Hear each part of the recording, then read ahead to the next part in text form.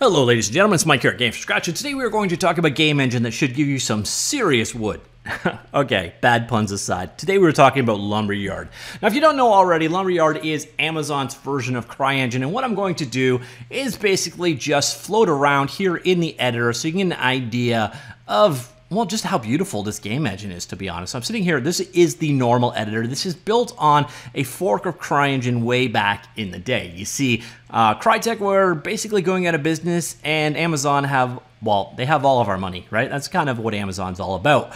And they decided they were going to get into games and game development in a big way. So what they did was they bought a version or a license of Cryengine, complete source code and all of that. This is their fork. This is their own game engine, and it turned into Lumberyard. Now, my ongoing history of covering Lumberyard has been a bit of a mixed bag. I'm really impressed. How can you look at this and go, okay, that's impressive. How can you not be a little bit impressed by what you're seeing right now? And Lumberyard has kind of always been this way. It's a very good-looking engine. Now, the tooling initially was and the installation process was, oh my goodness, I want to bang my head off the wall until I pass out. And those are things that definitely improved. Basically, if you go back through the history of Lumberyard coverage on my channel, you'll see, I think at 1.25, I said, all right, I'm done. I'm just done covering this engine, no more. And then I followed it up with 1.26 where I said, oh, okay, actually that was a whole lot better. And now we're at 1.27 release. And I gotta admit, honestly, the release we're looking at today, not a ton new. What you'll notice around the outside edge though, is UI 2.0. I covered that with the 1.26 release, but it's kind of key in 1.27. It is now the standard. It is no longer experimental. It is the new norm. And that means they've got a completely updated user interface, and that user interface is a whole lot better. So if you look at the controls, the way things work, the layout of everything, that was completely rewritten for the previous version. As an experimental feature, it is a live feature now. On top of that, we've got a couple of other things in this release. I'm going to be upfront. 1.27, there's not a ton new here. We'll get to that in just a second. And the thing that I was most excited about, Nvidia Blast explosion stuff, basically it gave you the ability to blow stuff up. And I was kind of excited about the opportunity to blow stuff up because, well, first off, I probably just got myself put on a new list. Yay! But beyond that, it doesn't work. It doesn't work for me anyways. It may work for you. You may have to have a very specific set of tools. We'll see that in just a second when we look at the release notes. But I really did want to start off with kind of eye candy. It's just bleedingly beautiful game engine that performs quite well. A couple of the things before we actually leave it. If you've never used Lumberyard in your life, it is an entity-based system. There are a number of components. Your game entities are made out of components. On top of that, your scripting system, you can use C++ behind the scenes. But at the same time, I don't have my character selected anymore. So let me go back to my player. All right, here we got slices built up. There we go. You see here, we've got a script canvas attached. This is one of the ways you can control things. This is the camera controller we're about to look at. It is a visual scripting system, very much like Unreal Engine's Blueprint system. It uses a flowchart-based approach, like so. You also have the ability to use the Lua programming language that kind of inherited. This is obviously the future, but Lua is also another option, and of course C++. This is also a completely open source game engine. You can use this guy to your heart's content, and yeah, free. And I'm talking like really free, like no fake free here. This is completely free for you to use with one caveat. If you use online servers, if you don't roll your own, so if you don't provide your own hosting and your own server technologies, you have to use Amazon's technology. So you either do it yourself or you pay them. So they're obviously going to make their money off of you using Amazon services such as Twitch integration, EC2, S3, and so on. So they want you to host on their servers, and that, if you do host your online component on their servers, completely free. If you make a single player game with no online component, 100% free. And yeah, you get the source code, you get everything you need, and as you can see, it is quite a beautiful renderer. Now the majority of things here, and I got to shut down in order to show you this, so nope, we won't save.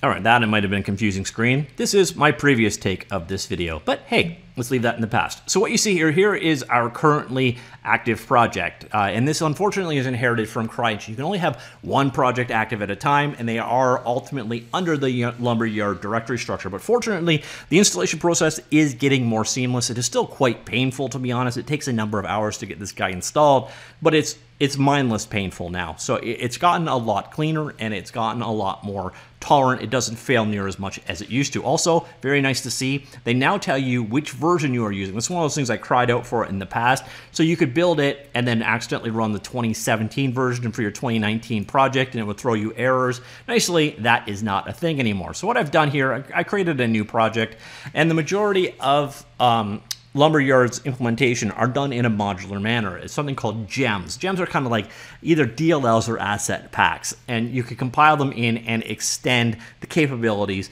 of Lumberyard itself. So you see a lot of Lumberyard is actually implemented as gems. A lot of them are automatically loaded, like the camera system is implemented as a gem. Chat, play, cloud gems, and so on. So a lot of the new features and functionality that we are going to see today are available as gems. A couple of other things have happened here. Physics system, for example, they've gone from using their own Cryengine Physics, now PhysX from Nvidia is now the default for physics, by the way.